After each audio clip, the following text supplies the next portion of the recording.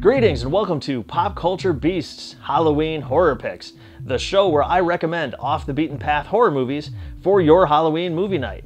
I'm your host, Ryan Stockstad, and today we're going to North Carolina to talk about an infamous regional slasher with a well-deserved cult following. You are about to enter a world of pure terror, a world of shock, a world of nightmares, a world where your only chance is to run, and you don't dare look behind you. You are about to experience The Mutilator from OK Productions. The Mutilator, 1984. This movie is a lot of fun. It was originally called Fall Break, which is a great title, but then somebody pointed out that a lot of schools don't have a fall break, or if they do, they just call it Thanksgiving. So the name was changed to The Mutilator to avoid confusion, and you certainly can't be confused by that title. No matter what you call it, the film was the brainchild of Buddy Cooper, who wrote, produced, and directed the thing. He had always wanted to make movies, and when he came into a bit of money in the early 80s, he decided it was time to follow his dream.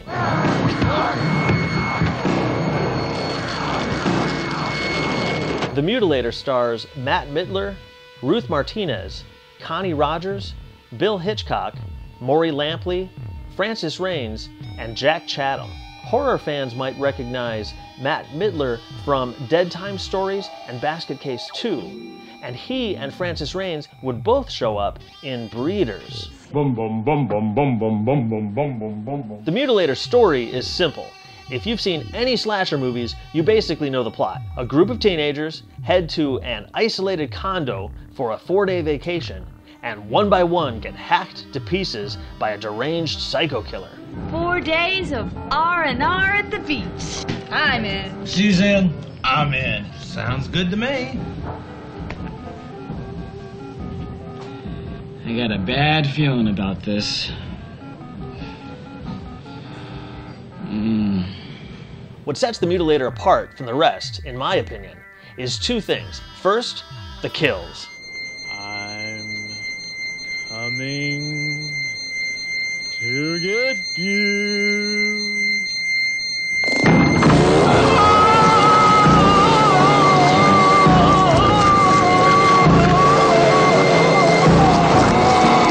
The killer in this movie is a hunter and a fisherman who dispatches his victims with a variety of fishing instruments, predating by some 12+ years that other North Carolina fisherman slasher movie, I Know What You Did Last Summer. The kills in The Mutilator are mostly very impressive and inventive, largely due to the gruesome effects work by Mark Shostrom.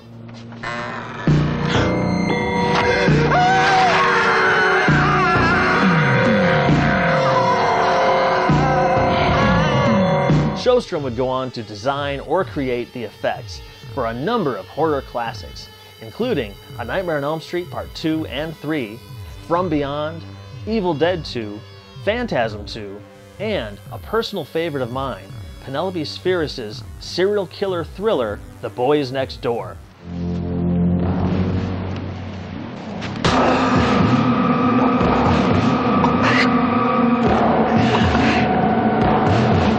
The second element that separates The Mutilator from other slashers is its goofy and innocent tone. Even though they're all in college, the characters seem almost childlike at times.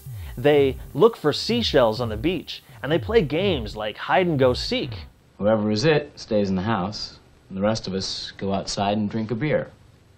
Then, the person playing it hides himself, and we all come back in and try to find him. When we do, we stand or sit or lie down next to him.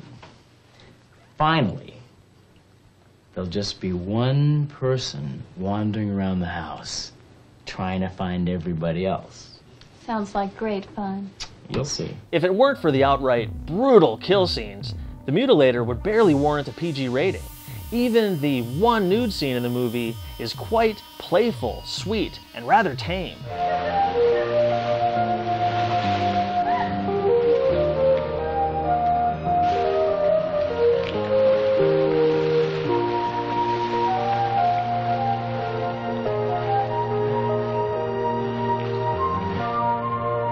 As a result, the Mutilator is innocent and cheesy one minute, and then suddenly incredibly brutal the next.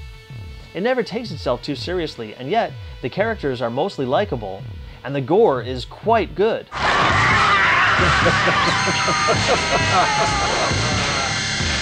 There's one truly shocking kill scene here that I refuse to show in this episode. I just don't want to ruin it. It simply must be seen to be believed. But I will say this, it involves a giant hook called a gaff. What's this thing? Oh, that's a gaff. What's a gaff?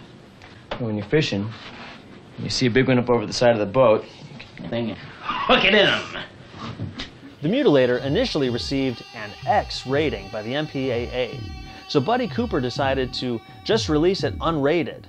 And it did play some theaters in New York City and Los Angeles, but many theaters wouldn't touch an unrated print. So eventually, Buddy was forced to make severe cuts in order to secure an R rating and get the film in theaters. When the Mutilator played the Harris Theater on 42nd Street, it was paired with another infamous early 80s slasher, Pieces.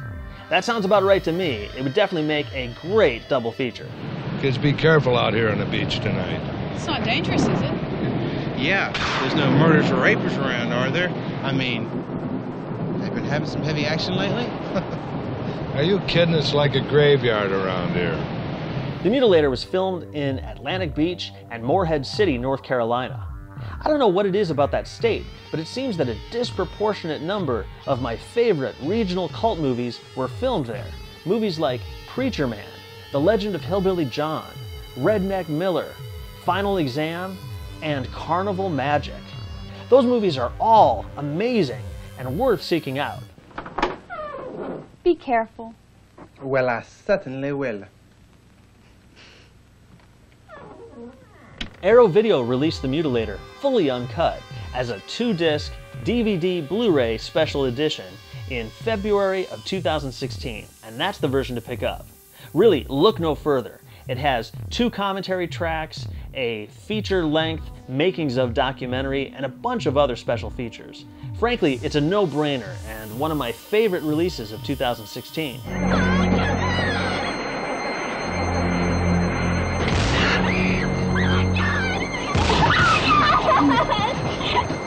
Start the car! Start the car!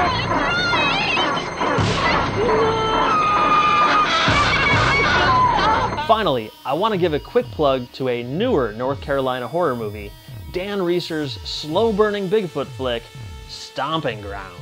With an emphasis on character over scares, this won't likely satisfy the gore crowd. But if you're looking for a character-driven indie movie with a likable cast and better than average production quality, give Stomping Ground a chance. It's definitely one of the better Bigfoot movies I've seen, and there's even an appearance by the Evil Dead's Teresa Tilly. You can pick up Stomping Ground on DVD or watch it on Amazon Prime Instant Video. Little lady, these woods is dangerous. You don't come out here with a pack of guys you can't trust. How the hell are we lost? It's not Bigfoot. It's not Bigfoot, okay? Hey! Bigfoot isn't real.